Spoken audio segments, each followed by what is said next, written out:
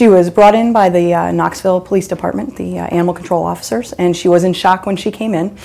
So she needed overnight stabilization to get to the point where we could even really address her wounds.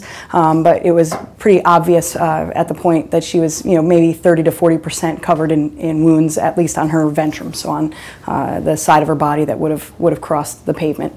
And then now we've just been debriding the wounds, which is basically removal of dead tissue. We've done that 3 times, and she needs daily bandage changes to try to get all the exudate and kind of stuff off the wounds while they heal. But we've closed about 50 to 75% of the wounds so far, so she's down to much smaller wounds that are healing routinely, so hopefully we'll be able to get through this without a lot of major surgery in her future. I think she'll probably need 1 skin graft, maybe 2, but she looks good right now.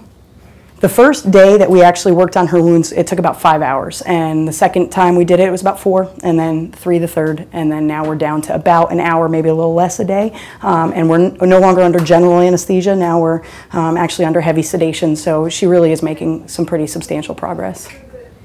She's a wonderful dog. She's sweet, attentive. She always wants her belly rubbed. I mean, she knows that things aren't going quite so well right now. When she's outside, she'd love to be able to run around. You can see it in her eyes, but she recognizes she can't do that, and she's just happy for every little bit of attention she gets. So she's doing real well.